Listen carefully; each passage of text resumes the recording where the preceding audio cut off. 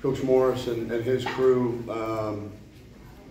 when you win one like that on the road, you've got probably one of those special seasons going, and I've had that feeling before. And they played, I'm sure not up to his standard, but did enough to win there at the end, and that's a really good football team. And I told our guys after the game, I wanted them to understand, I'm not mad, I'm not.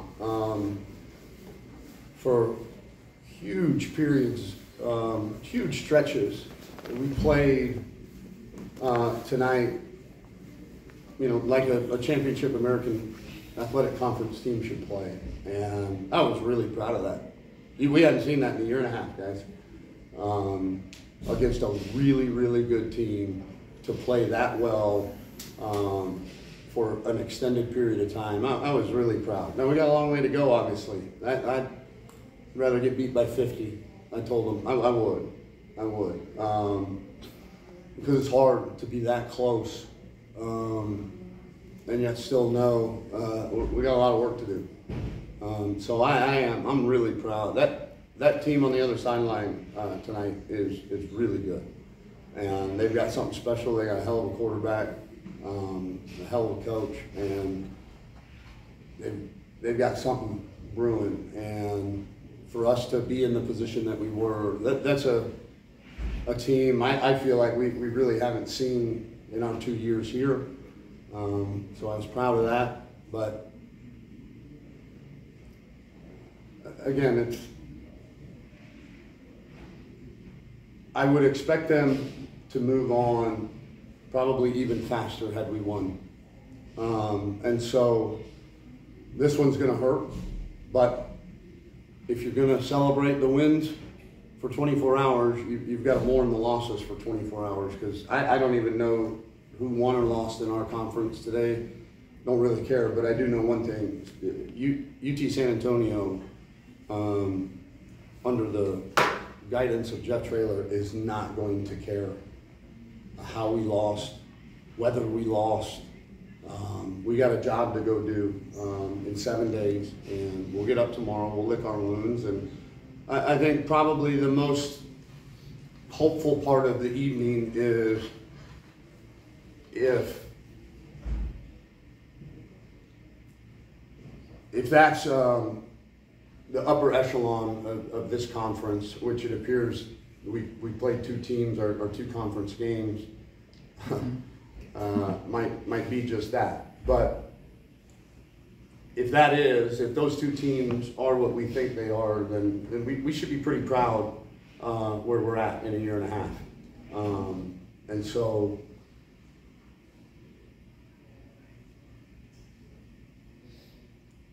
we haven't been to a bowl game around here in a while, and we're going to have 6 more, like I said, just like that. And all we got to do is improve and grow so infinitesimally, small league. We got to grow just a little bit to put us over the edge in games like that, like tonight. But if we do, which I think we will, we got 6 winnable games in front of us and 6 losable games. So it'll be up to the guys in that locker room how they want to attack this week. Questions? 2 scoring drives late there for UNT. What kind of led to their success? Was there fatigue with the defense, or did they just execute well? All of the above.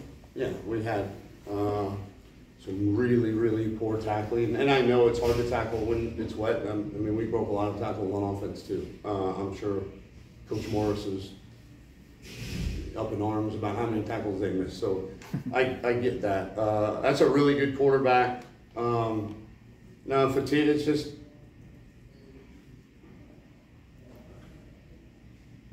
we still have just enough of the old us in us that when it shows up in some really bad ways. And So we had some guys in the wrong gap. We had some guys taking the running back when they should have taken the quarterback, or vice versa. And so, but yet they did it perfectly well 10 other times throughout the course of the game. So we're still learning that every play is the play of the game. And you need to be that dialed in and that focused on your assignment. And we talked the whole week, not the whole week, we talked certainly today about the three things you can control on that field: your effort, your assignment, whether you know what to do or don't know what to do, and then your technique. And so if you play with great effort, you know what you're doing, and you play the way you're coached to do, usually really, and I told them, you're not going to win every one. You can do everything right. And I think that's where maybe we struggled in the past, was with this whole belief of how we do things, that it was almost, well, see, coach, I tried it your way and I got beat. Well, I know. Our way only gets you in the door. You know, it gives you an opportunity. And I told him going into this game, we're not going to win every battle tonight. But if we win enough and we keep battling, you know, and we did. We didn't win quite enough, but I saw a bunch of guys out there for really, really long periods of time trying to do it the way we want it done. Let's talk about your quarterback play. You might as well. He's a great dual threat quarterback. He extends plays real well and does a good job with his legs. But it's, you know, he had career high 3 touchdown passes in addition to his running. So why don't you describe what you saw from your quarterback, and you think that he's getting much, much better as time goes on? I saw the guy we recruited. I saw what I've seen in practice. I saw a confident dude, you know, a guy.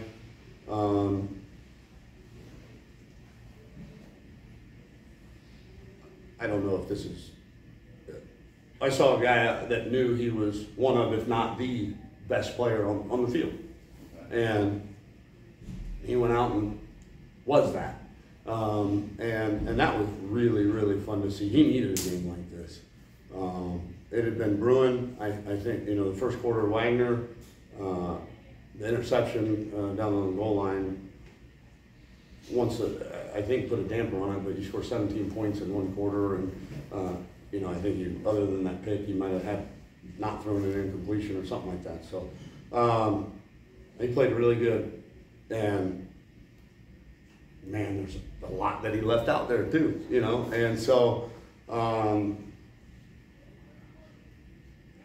you guys have seen a lot of football, a lot of college football. I mean, these are 18 to 22-year-old young guys, and I hope you guys see the level of growth that I have seen in this team in the last few weeks.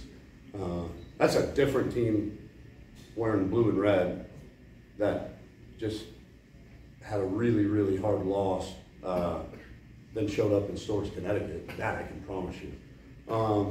So to make the jumps, the strides, the growth that not just the quarterback, our entire team, our offensive line, we blocked them, you know, and Cam trusted them. How about that? How cool was that? To see him just kind of slide a little bit, slide up in the pocket, big plays. So they're learning, they're growing, and I wish we could play a game every other day so that these guys could just continue to go get that experience, but their bodies won't let it. So we'll keep trying to make practice really hard to simulate the games, because we're close, and the quarterback is too, and we lost him, and it hurts. We grew up a lot too. I have a follow-up. Have you ever seen many whether games turn out to be shootouts like this? Because let's face the reality, this game I think collectively between both teams over 1,000 yards, I think. Close right to it, there, not, close yeah. to it. Or right at, yeah. Yeah, right around there. So this was a wet weather fun game to watch. Yeah, it's I was surprised. Yeah, I was surprised they ran the ball as well as they did against us. That we didn't tackle. You look at the stat sheet. Yeah, 519 yards, you're 8 of 15 on third down, and 6 of 6 in the red zone, and you lose. And we you know, Ron Bellantoni has a when he speaks at clinics and whatnot, he says, what's elite defense? It changes every week. Like, and he believes this in his core that, you know, if you lose a game 3-2, you didn't play elite defense, you know, because you gave up one more point than they did. And so I think hopefully our offense, we're not good enough to think we've arrived by any stretch, but I think we also know that we had a chance to end the game on offense, and we didn't. So you can look at all those numbers, and they scored more than we did, and we made a lot of strides on that side of the ball, have in the last couple of weeks, but it wasn't enough. No, it wasn't enough. Prior to the bye week, Cam said that other teams were scheming to try to take away the deep ball from you guys, and then tonight you guys started having more success in that area, started getting more shots down the field. Given the personnel, you know, you guys have limited wide receivers, lost some guys to injury. What are some of the challenges scheming players open in the second level, and how are you looking to build upon the success you had in that regard moving forward? I think this is going to sound really silly, but having done this for a long time,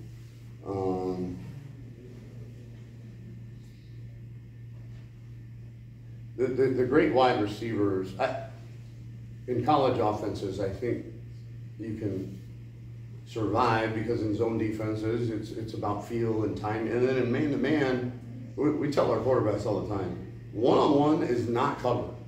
Like timing and ball placement beat one-on-one coverage every time. Timing and ball placement. So I don't think does it help if you're, you know, a first rounder? Yeah. Those guys, and it's usually after the catch, right?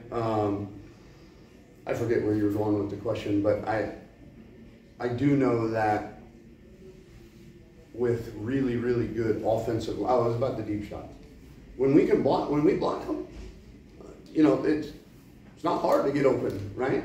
And you want to play man-to-man and I can't get open on you? Great, the quarterback will put it on my right here, or right here, or right here, you know? And that's how you survive, you know, when you lose players at wide receiver, and you know, you try to design plays throughout the week that are going to get guys open, but at the end of the day, if you're going to throw the ball past 10, 15 yards, you got to block them, and we blocked them pretty well tonight. Yeah, I have one last question. If you go back to the stat sheet, you also dominated time of possession. So from what I saw, I don't know what the last numbers were. Yeah, they were 36 to 23, 36 to 24. Right, so when you're able to dominate time of possession, obviously that probably you feel like this is an opportunity that did get away, knowing that there were many of them out there. Yeah, I think time of possession is a pretty overrated statistic, but it was important for us to run the football tonight. I mean, this is a defense that really, really, I mean, you put 3 wide receivers in the boundary, they're going to put the whole secondary over there and tell that corner, just go play that guy to the field by himself, and they're going to stop the run, and we ran the football. And so I think, you know, you hate to be learning and growing on Saturdays, but when your team is, you know, this new, and certainly offensively, you've had not just the 9 new starters, but then new starters within that that 9 new starters is, there's a growth process, and we're still growing. And yeah, time of possession was good to see, but that and $2 will get me a cup of coffee at Starbucks right now. So, all right. That's one. Oh. What went behind that reverse flea flicker in the second quarter? Like, why did you call that right there? What was going through your mind prior to that play? I was pissed that we had a penalty on first down, and then I don't know. I knew I wanted to call it at some point in that drive because we'd kind of been setting it up with some formation in the boundary, some wide zone, and second and 12, I think is what it was. Just felt like the right time. All right, thank you. Thanks, guys.